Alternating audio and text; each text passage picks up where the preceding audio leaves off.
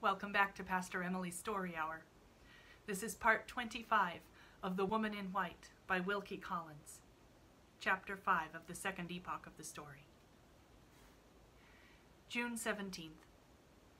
When the dinner hour brought us together again, Count Fosco was in his usual excellent spirits. He exerted himself to interest and amuse us, as if he was determined to efface from our memories all recollection of what had passed in the library that afternoon. Lively descriptions of his adventures in traveling, amusing anecdotes of remarkable people whom he had met with abroad, quaint comparisons between the social customs of various nations, illustrated by examples drawn from men and women indiscriminately all over Europe, humorous confessions of the innocent follies of his own early life, when he ruled the fashions of a second-rate Italian town, and wrote preposterous romances on the French model for a second-rate Italian newspaper, all flowed in succession so easily and so gaily from his lips, and all addressed our various curiosities and various interests so directly and so delicately, that Laura and I listened to him with as much attention and, inconsistent as it may seem, with as much admiration also, as Madame Fosco herself.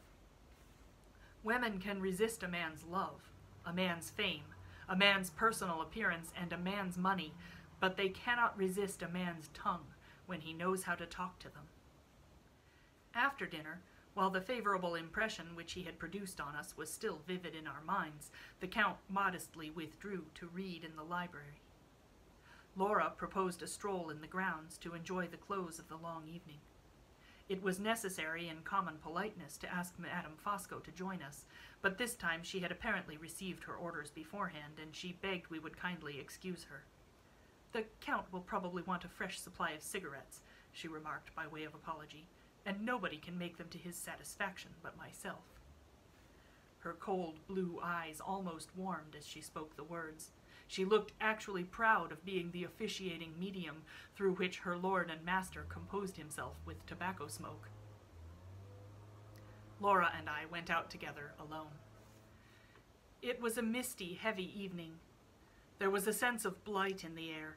The flowers were drooping in the garden, and the ground was parched and dewless. The western heaven, as we saw it over the quiet trees, was of a pale yellow hue, and the sun was setting faintly in a haze. Coming rain seemed near. It would fall probably with the fall of night. "Which way shall we go?" I asked. "Towards the lake, Marian, if you like," she answered. "You seem unaccountably fond, Laura, of that dismal lake." "No, not of the lake, but of the scenery about it. The sand and heath and fir trees are the only objects I can discover in all this large place to remind me of Limmeridge. But we will walk in some other direction if you prefer it." "I have no favorite walks at Blackwater Park, my love. One is the same as another to me. Let us go to the lake. We may find it cooler in the open space than we find it here." We walked through the shadowy plantation in silence. The heaviness in the evening air oppressed us both, and when we reached the boathouse we were glad to sit down and rest inside. A white fog hung low over the lake. The dense brown line of the trees on the opposite bank appeared above it like a dwarf forest floating in the sky. The sandy ground, shelving downward from where we sat, was lost mysteriously in the outward layers of the fog. The silence was horrible. No rustling of the leaves, no bird's note in the wood, no cry of waterfowl from the pools of the hidden lake. Even the croaking of the frogs had ceased tonight. "It is very desolate and gloomy," said Laura, "but we can be more alone here than anywhere else." She spoke quietly, and looked at the wilderness of sand and mist with steady, thoughtful eyes. I could see that her mind was too much occupied to feel the dreary impressions from without which had fastened themselves already on mine. "I promised, Marian, to tell you the truth about my married life, instead of leaving you any longer to guess it for yourself," she began.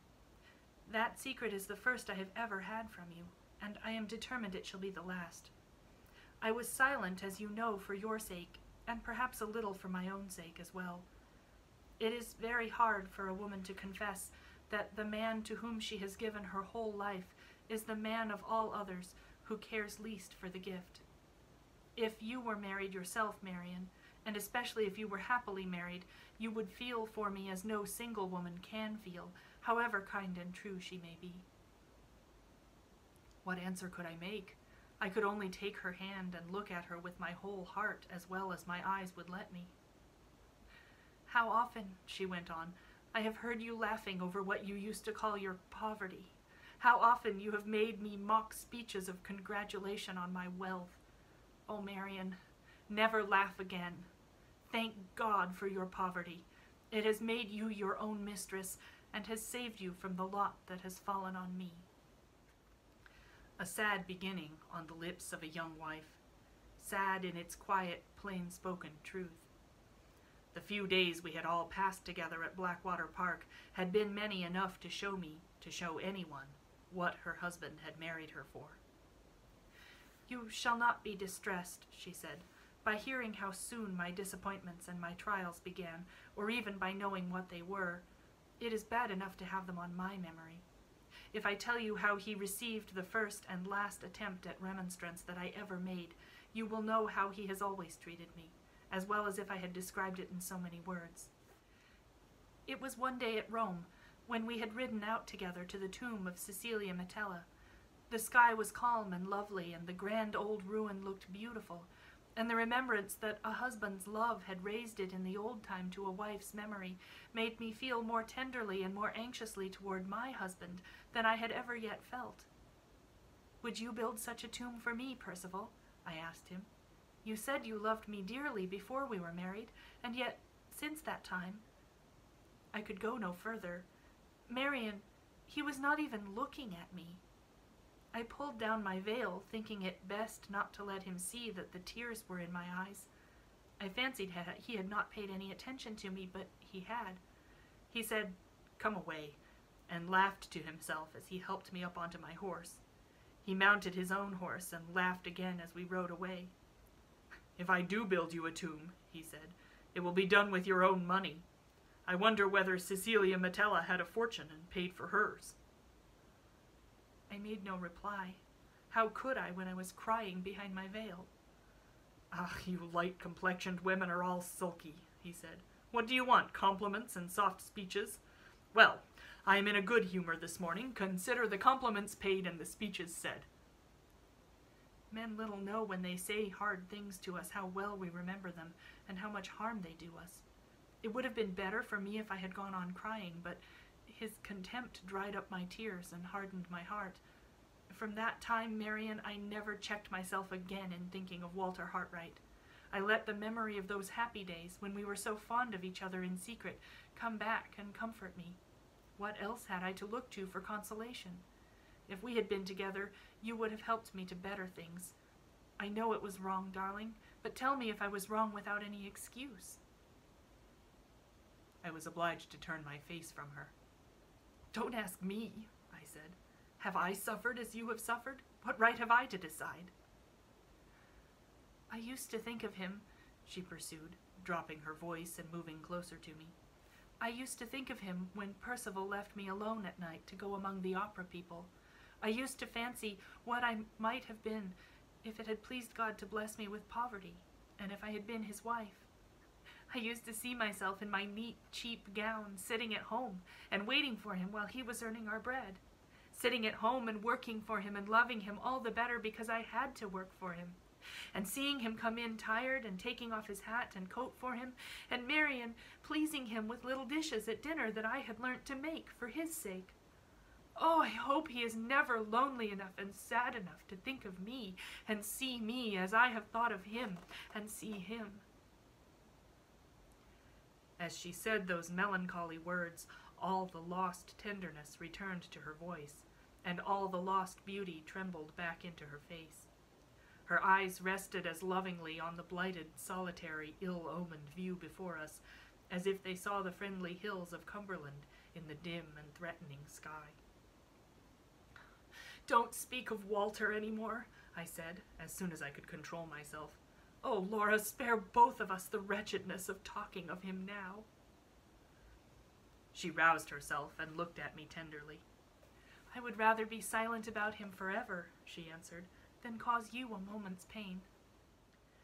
It is in your interests, I pleaded. It is for your sake that I speak. If your husband heard you, it would not surprise him if he did hear me. She made that strange reply with a weary calmness and coldness. The change in her manner when she gave the answer startled me almost as much as the answer itself. Not surprise him, I repeated. Laura, remember what you are saying. You frighten me. It is true, she said. It is what I wanted to tell you today when we were talking in your room. My only secret, when I opened my heart to him at Limridge, was a harmless secret, Marian. You said so yourself. The name was all I kept from him, and he has discovered it. I heard her, but I could say nothing. Her last words had killed the little hope that still lived in me.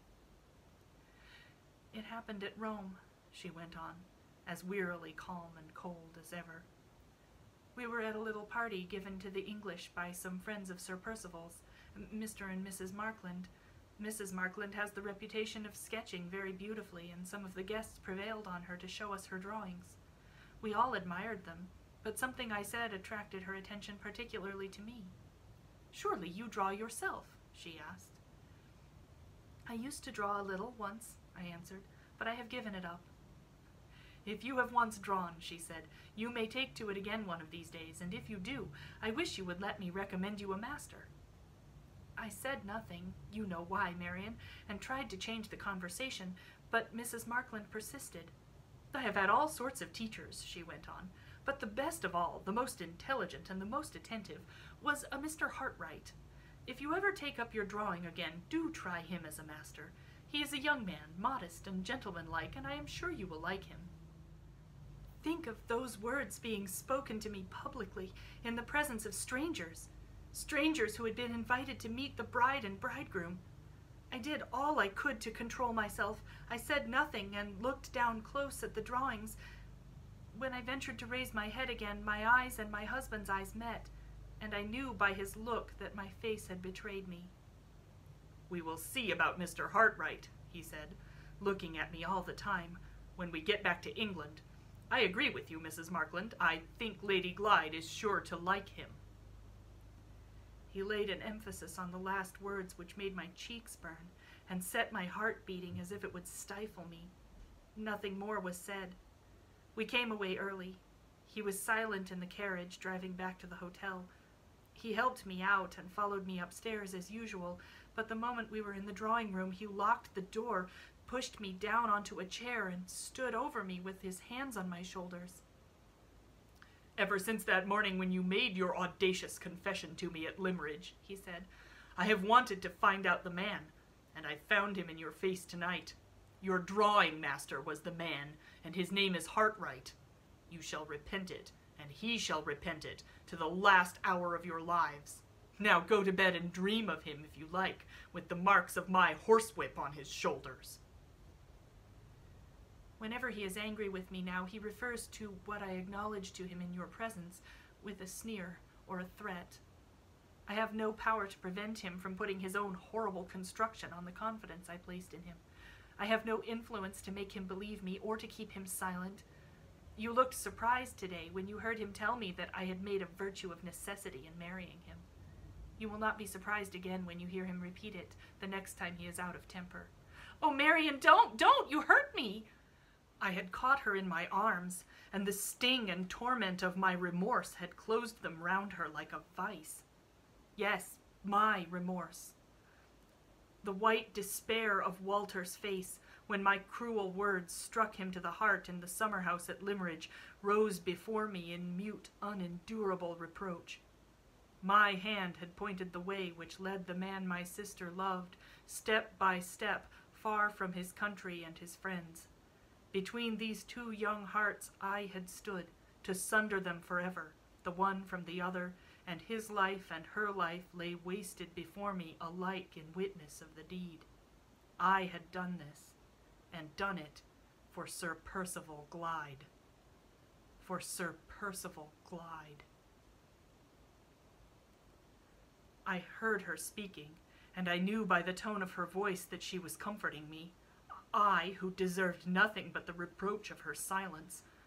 How long it was before I mastered the absorbing misery of my own thoughts, I cannot tell. I was first conscious that she was kissing me, and then my eyes seemed to wake on a sudden to their sense of outward things, and I knew that I was looking mechanically straight before me at the prospect of the lake. "It is late," I heard her whisper. "It will be dark in the plantation." She took my arm and repeated, "Marian, it will be dark in the plantation." Give me a minute longer," I said. "A minute to get better in." It was late. The dense brown line of trees in the sky had faded in the gathering darkness to the faint resemblance of a long wreath of smoke. The mist over the lake below had stealthily enlarged and advanced on us. The silence was as breathless as ever, but the horror of it had gone, and the solemn mystery of its stillness was all that remained. "We are far from the house," she whispered. "Let us go back." She stopped suddenly and turned her face from me towards the entrance of the boathouse. "Marian," she said, trembling violently, "do you see nothing? Look!" "Where?" "Down there, below us." She pointed. My eyes followed her hand, and I saw it too. A living figure was moving over the waste of heath in the distance. It crossed our range of view from the boathouse and passed darkly along the outer edge of the mist.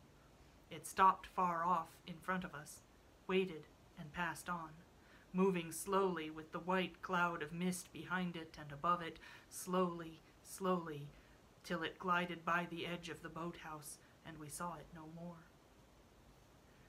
We were both unnerved by what had passed between us that evening. Some minutes elapsed before Laura would venture into the plantation and before I could make up my mind to lead her back to the house. Was it a man or a woman?" she asked in a whisper, as we moved at last into the dark dampness of the outer air. "I am not certain. Which do you think?" "It looked like a woman." "I was afraid that it was a man in a long cloak." "It may be a man. In this dim light it is not possible to be certain." "Wait, Marian, I'm frightened. I don't see the path. Suppose the figure should follow us." "Not at all likely, Laura. There is really nothing to be alarmed about. The shores of the lake are not far from the village, and they are free to anyone to walk on by day or night. It is only wonderful we have seen no living creature there before now." We were now in the plantation. It was very dark, so dark that we found some difficulty in keeping the path. I gave Laura my arm, and we walked as fast as we could on our way back. Before we were halfway through, she stopped and forced me to stop with her. She was listening. "Hush," she whispered. "I hear something behind us." "Dead leaves," I said to cheer her, "or a twig blown off the trees." "It is summertime, Marian, and there is not a breath of wind. Listen." I heard the sound, too, a sound like a light footstep following us. "No matter who or what it is," I said, "let us walk on. In another minute, if there is anything to alarm us, we shall be near enough to the house to be heard." We went on quickly, so quickly that Laura was breathless by the time we were nearly through the plantation and within sight of the lighted windows. I waited a moment to give her breathing time. Just as we were about to proceed, she stopped me again and signed to me with her hand to listen once more. We both heard distinctly a long, heavy sigh behind us in the black depths of the trees. "Who's there?" I called out. There was no answer. "Who's there?" I repeated. An instant of silence followed, and then we heard the light fall of the footsteps again, fainter and fainter, sinking away into the darkness, sinking, sinking, sinking, till they were lost in the silence. We hurried out from the trees to the open lawn beyond, crossed it rapidly, and without another word passing between us, reached the house. In the light of the hall lamp, Laura looked at me with white cheeks and startled eyes. "I am half dead with fear," she said. "Who could it have been?" "We will try to guess tomorrow," I replied. "In the meantime, say nothing to anyone of what we have heard and seen." "Why not?" "Because silence is safe, and we have need of safety in this house." I sent Laura upstairs immediately, waited a minute to take off my hat and put my hair smooth, and then went at once to make my first investigations in the library on pretense of searching for a book. There sat the Count, filling out the largest easy chair in the house, smoking and reading calmly with his feet on an ottoman, his cravat across his knees, and his shirt collar wide open. And there sat Madame Fosco like a quiet child on a stool by his side, making cigarettes. Neither husband nor wife could by any possibility have been out late that evening and have just got back to the house in a hurry. I felt that my object in visiting the library was answered the moment I set eyes on them. Count Fosco rose in polite confusion and tied his cravat on when I entered the room. "Pray don't let me disturb you," I said. "I have only come here to get a book." "All unfortunate men of my size suffer from the heat," said the Count, refreshing himself gravely with a large green fan. "I wish I could change places with my excellent wife. She is as cool this moment as a fish in the pond outside." The Countess allowed herself to thaw under the influence of her husband's quaint comparison. "I am never warm, Miss Halcombe," she remarked, with the modest air of a woman who was confessing to one of her own merits. "Have you and Lady Glyde been out this evening?" asked the Count, while I was taking a book from the shelves to preserve appearances. "Yes, we went out to get a little air." "May I ask in what direction?" "In the direction of the lake, as far as the boathouse." "Aha, as far as the boathouse." Under other circumstances I might have resented his curiosity, but tonight I hailed it as another proof that neither he nor his wife were connected with the mysterious appearance at the lake. "No more adventures, I suppose, this evening," he went on. "No more discoveries, like your discovery of the wounded dog." He fixed his unfathomable gray eyes on me, with that cold, clear, irresistible glitter in them which always forces me to look at him, and always makes me uneasy while I do look. An unutterable suspicion that his mind is prying into mine overcomes me at these times, and it overcame me now. "No," I said shortly. "No adventures, no discoveries." I tried to look away from him and leave the room. Strange as it seems, I hardly think I should have succeeded in the attempt if Madame Fosco had not helped me by causing him to move and look away first. "Count, you are keeping Miss Halcombe standing," she said. The moment he turned round to get me a chair, I seized my opportunity, thanked him, made my excuses, and slipped out. An hour later, when Laura's maid happened to be in her mistress's room, I took the occasion to refer to the closeness of the night, with a view to ascertaining next how the servants had been passing their time. "Have you been suffering much from the heat downstairs?" I asked. "No, miss," said the girl. "We have not felt it to speak of." "You have been out in the woods, then, I suppose?" "Oh, some of us thought of going, miss, but cook said she should take her chair out into the cool courtyard outside the kitchen door, and on second thoughts all the rest of us took our chairs out there too." The housekeeper was now the only person who remained to be accounted for. "Is Mrs. Michelson gone to bed yet?" I inquired. "I should think not, miss," said the girl, smiling. "Mrs. Michelson is more likely to be just getting up now than going to bed." "Why, what do you mean? Has Mrs. Michelson taken to her bed in the daytime?" "No, miss, not exactly, but the next thing to it. She's been asleep all the evening on the sofa in her own room." Putting together what I observed for myself in the library, and what I have just heard from Laura's maid, one conclusion seems inevitable. The figure we saw at the lake was not the figure of Madame Fosco, or her husband, or of any of the servants. The footsteps we heard behind us were not the footsteps of anyone belonging to the house. Who could it have been? It seems useless to inquire. I cannot even decide whether the figure was a man's or a woman's. I can only say that I think it was a woman's.